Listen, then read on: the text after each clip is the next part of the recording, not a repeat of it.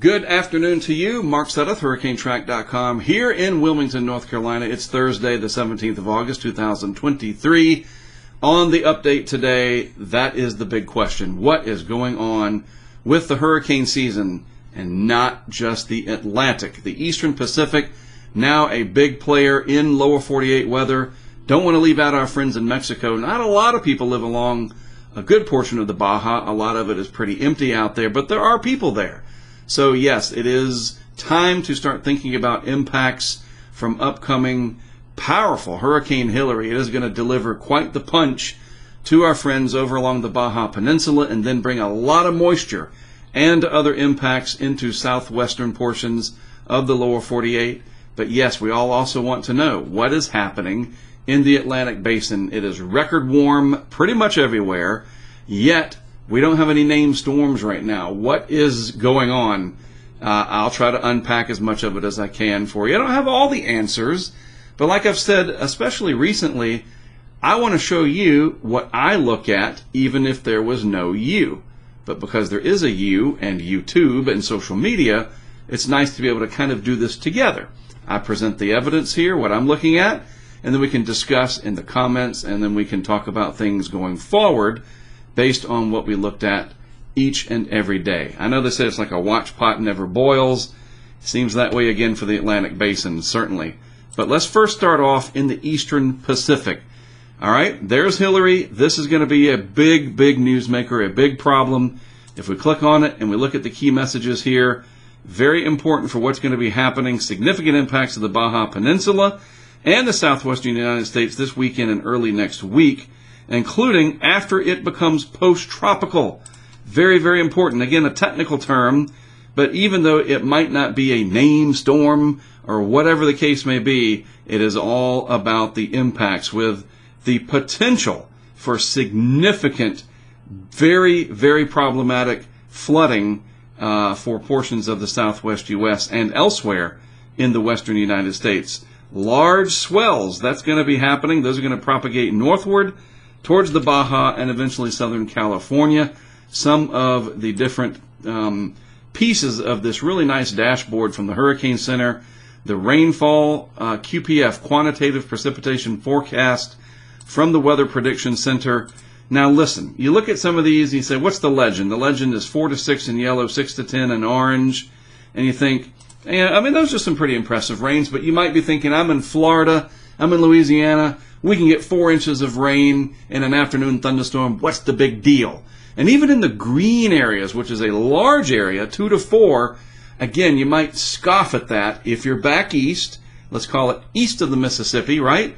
And you say, hey, 2 to 4 inches, that's an afternoon storm, driving home on I-4 in Orlando or whatever. I get it.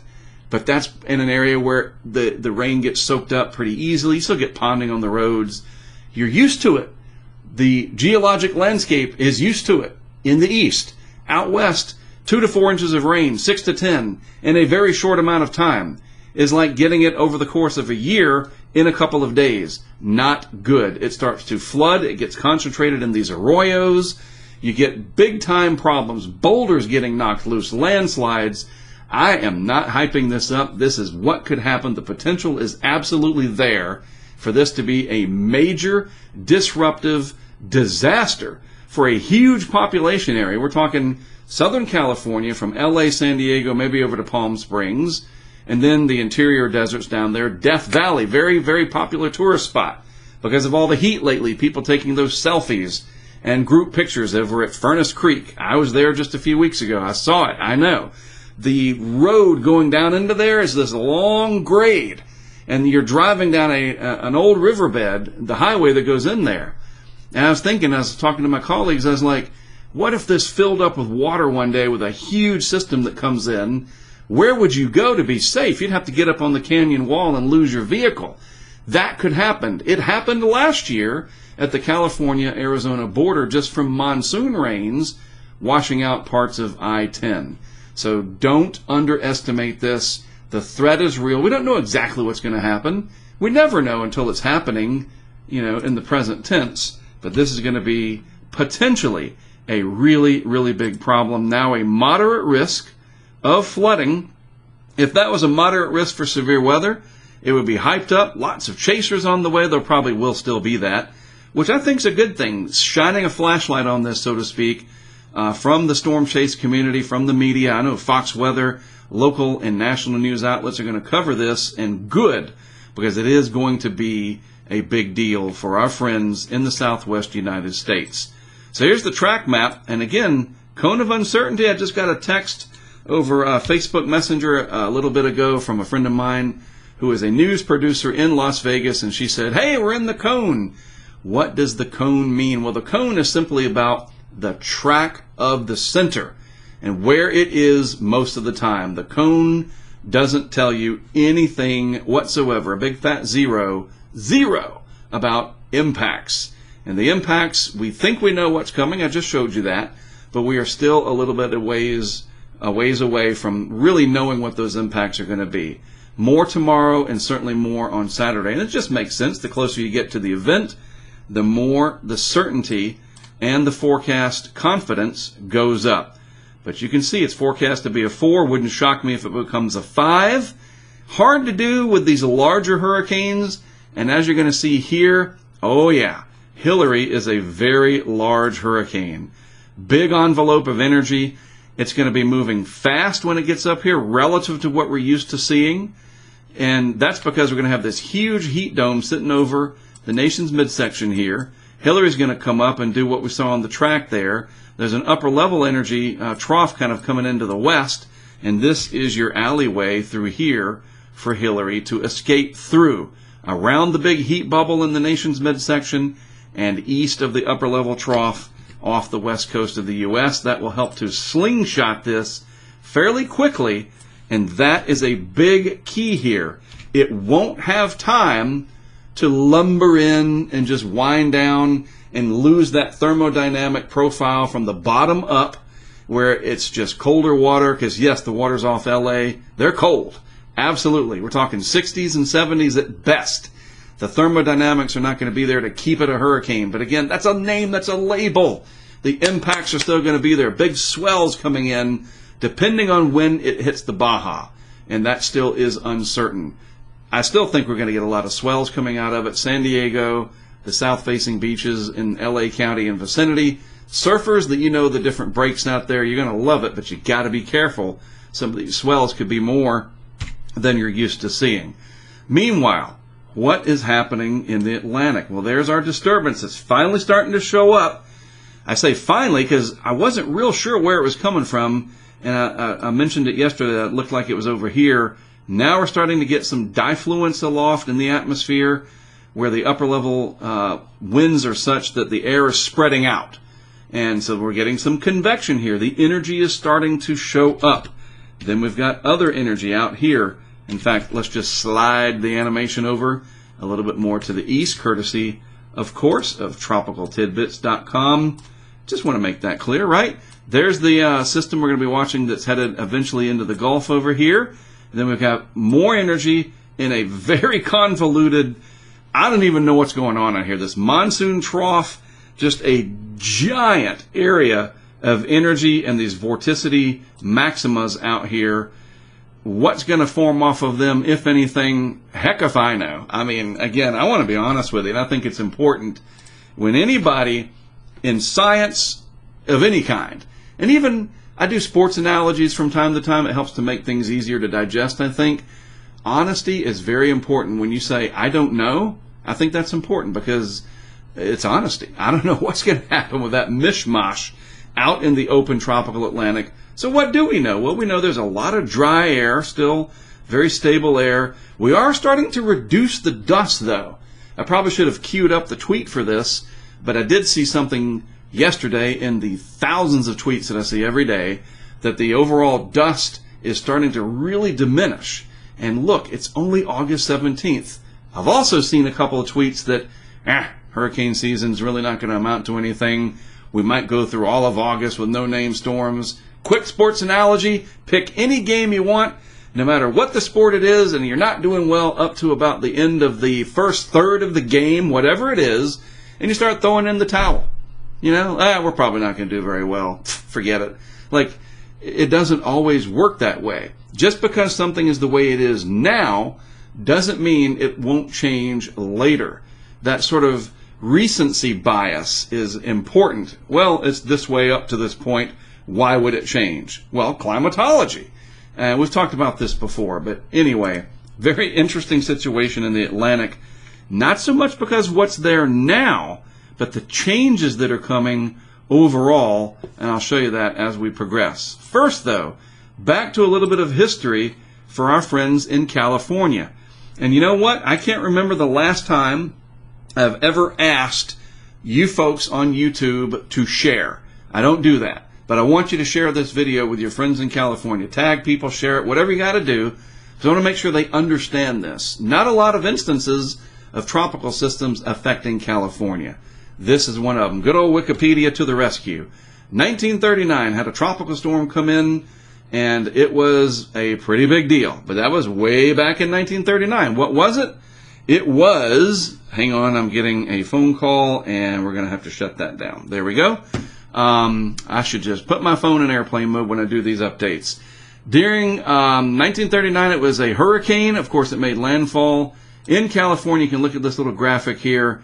Damage to crops and structures from flooding. 45 people died on ships, caught off guard by the storm. Of course, we didn't have satellite and reliable recon and all that other fancy stuff like we've got now.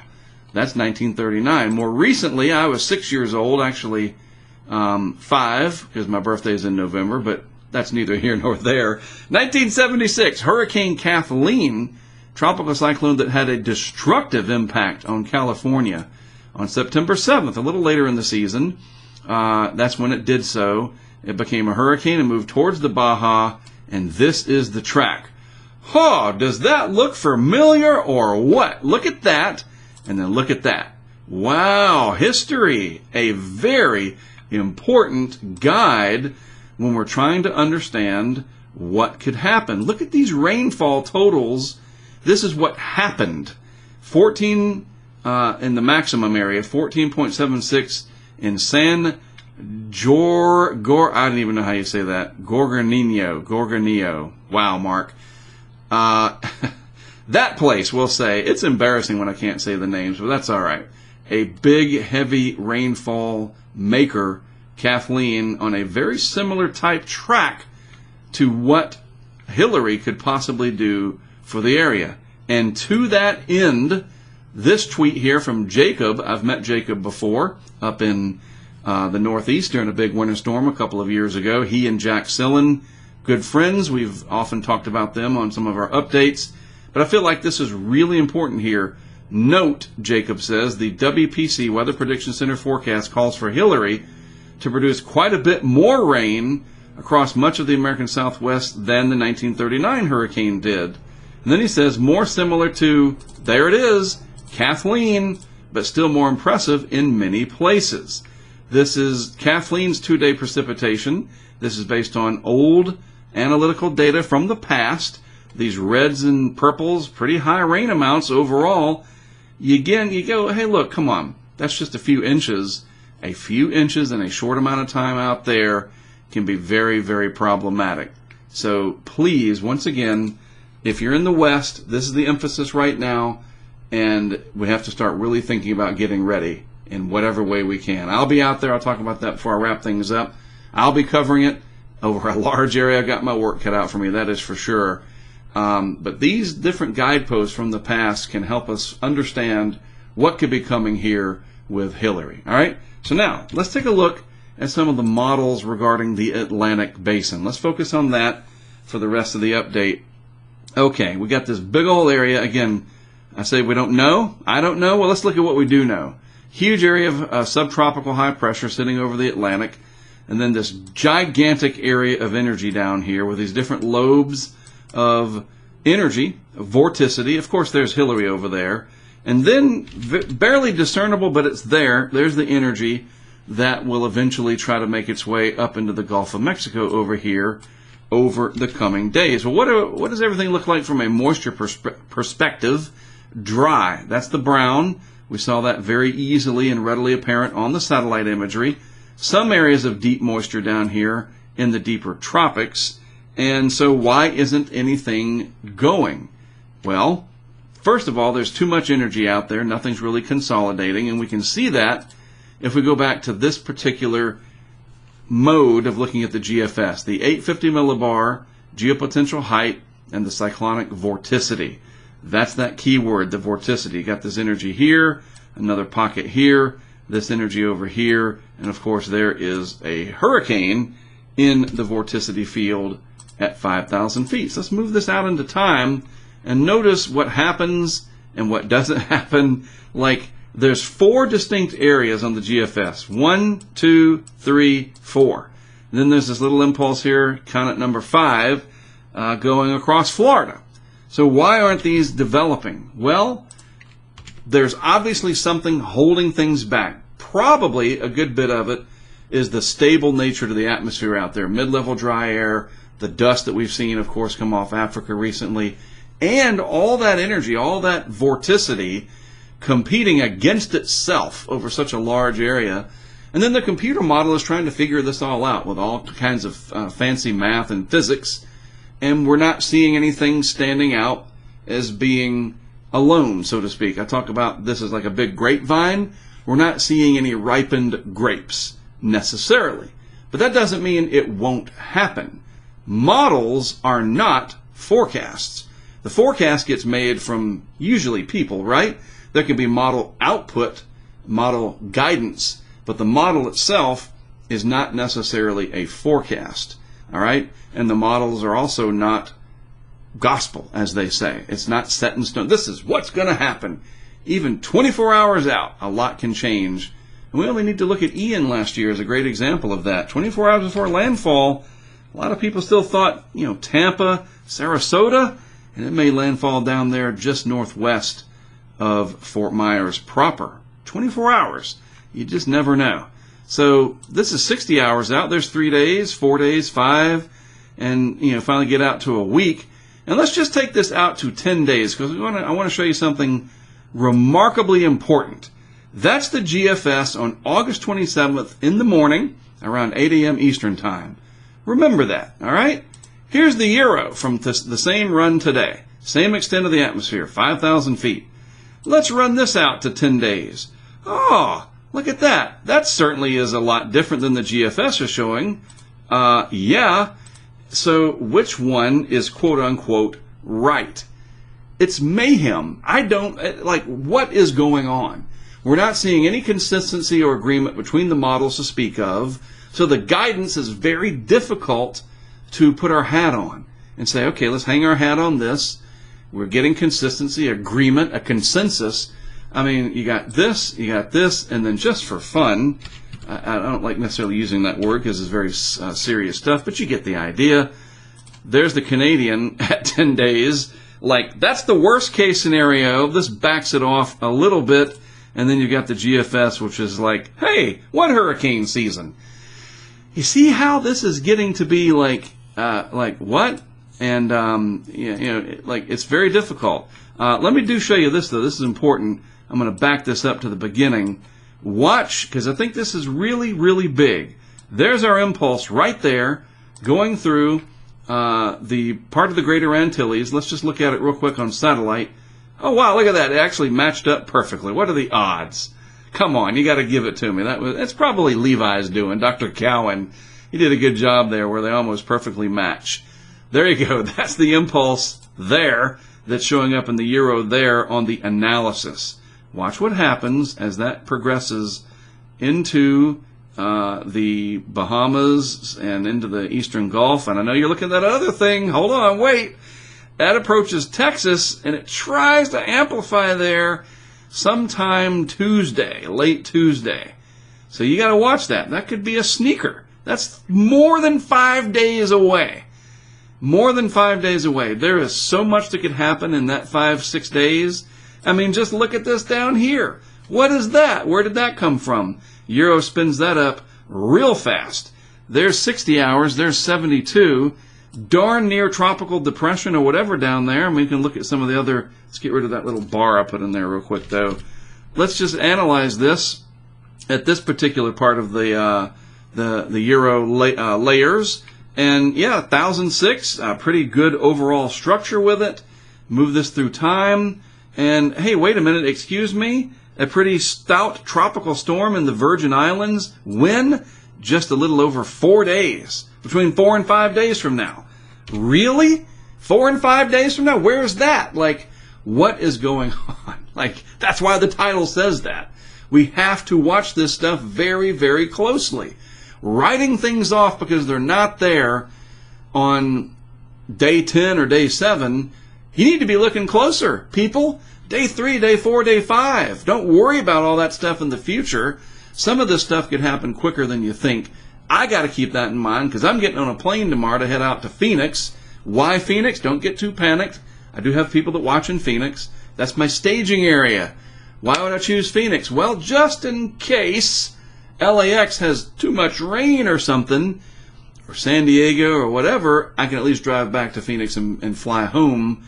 Or to maybe San Antonio, because I got to get to the Gulf Coast. I have to watch all this stuff too. While I'm looking over here, something sneaks in from over there. I got to be careful of that, because I don't want to miss stuff that's, hitting, Texas or whatever. California is important. So is Texas. So I got a lot to juggle myself. Gosh, it's just maddening, isn't it? Listen, a couple things to make you very aware of. Partner of ours, this is important, not just a sales pitch. I don't have a bunch of endorsements and sponsors. The ones that I do have, they all came to me, and I've picked and chosen over the years, or chosen, and they have all been great. And this is no exception. Our friends at Quick Dams, this could be very, very important. This is the product sheet. I'm going to put a link to it in today's update. These flood bags, it's not going to be long that we're going to start seeing tweets from different county governments about where you can start filling up your sandbags in the Southwest. It's coming. That is time-consuming, laborious. They're messy. They're an environmental issue when you have to get rid of them. They don't last a long time if you had to store them. I mean, they got a lot of hurricane season left in the Pacific. This could happen again. Hilary might not be the last. These flood bags are remarkable. They use a very interesting material inside that absorbs water. They come in a box that's very easy to deal with. You don't have to be shoveling sand in a sandbag. You might want to get these if you are out west. I am trying to help you with a product here that could come in very, very handy. And if it's not now, you can store them for next year's monsoon or the next month's hurricane that might come in the eastern Pacific. Sandbags, even when they are not full, have a much shorter shelf life overall than these do. They are phenomenal, and it is from our friends at Quick Dams. They are available at all kinds of retailers in the desert Southwest. I don't want to single any one of them out, and it's, of course, on Amazon.com. So I'm going to put a link to that product page right there. They have a lot more than just these, but this could come in very useful for you in the southwestern and western U.S. as this flood situation. I'm trying to make me disappear. Come on. As that flood threat manifests itself over the coming days. And finally, our Patreon. I love it. They've made it so that you can join up without having to pledge anything and at least be a part of the community. Right there. I love that. Join the community. It's like its own little social media universe for all kinds of creators. We're in the weather world over here, and you can join, and I can make the post available to everyone, and you will see it. And then when you are ready, or you see an instance where you want to get access to stuff like this interactive map and our live cams and so forth, you can join one of these levels that is appropriate for your budget, and then you can scooch back down again and make it all free if you want to, or you can stay at one of the levels that meets your needs.